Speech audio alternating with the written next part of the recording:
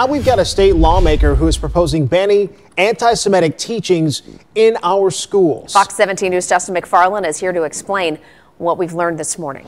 Well, what we're finding out is this is coming from the retiring state representative, Jerry Sexton, there from East Tennessee. He's introduced this. Now, the whole idea, he says, is to make sure that anti-Semitic messages are not being taught to Tennessee students. That's why this bill would completely ban certain thoughts and feelings about the Jewish community from being taught in Tennessee classrooms. Now, in case you're wondering exactly what kind of messages that could be banned, listen to the representative explain it right there on the House floor. Please listen carefully.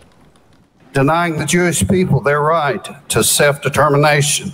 In other words, by claiming that the existence of the state of Israel is a racist endeavor. Using the symbols and images associated with classic anti-Semitism, in other words, claims of Jews killing Jesus. Close to $4,000 a year. That's how much some Williamson County teachers have to pay for their children to attend public schools. The district's policy says teachers who live outside the county must pay tuition for their kids to attend.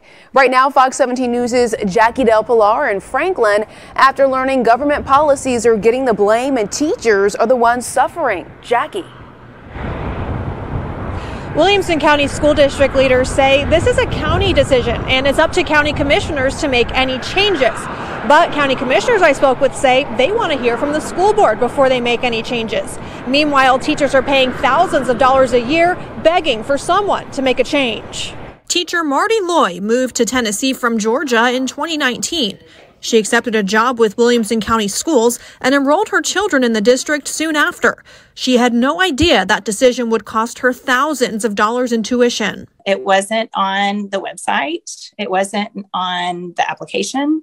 It wasn't anywhere. So I felt kind of blindsided. Loy says she loves teaching for Williamson County and her children love going to school here. But she says the tuition policy has had a major impact on her family's budget. At some point, something has to give. And they might want to revisit this and understand that people from out of county need something because the salaries are not the highest in the area. A WCS spokesperson tells me the policy is in place because county commissioners believe out-of-county employees should contribute to the costs that locals pay through property tax. I reached out to county commissioners asking whether they support teacher tuition and if they would consider changing it. I tried contacting them 3 times in the last 3 weeks. Of the 24 commissioners, 5 responded, and just 1 agreed to interview. This is our policy. We have a right as a county to make up our own policies. Commissioner Greg Lawrence says he's willing to study the issue if the school board asks them to, but they haven't gotten any formal requests from the school board to change it. I mean, it's a long-standing policy that's been in place for almost 20 years. And I mean, there has been no impetus to change it up to this point. Talking to the school, they made it sound like this was just a county commission issue, but now you as a county commissioner are saying you want to hear from the school board. So it's kind of like a weird bureaucracy thing going on here.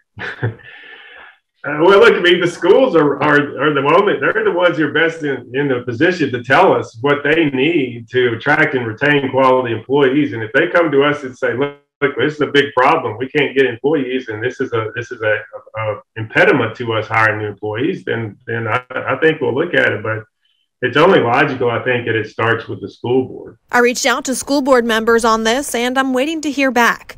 Teachers like Loy are urging them to consider changing the policy to help educators like her. Teacher tuition makes up about $300,000 of the district's proposed budget of $467 million. That's less than 1% of the overall budget. Commissioner Lawrence says he believes the county can find that money elsewhere if the school board asks them to.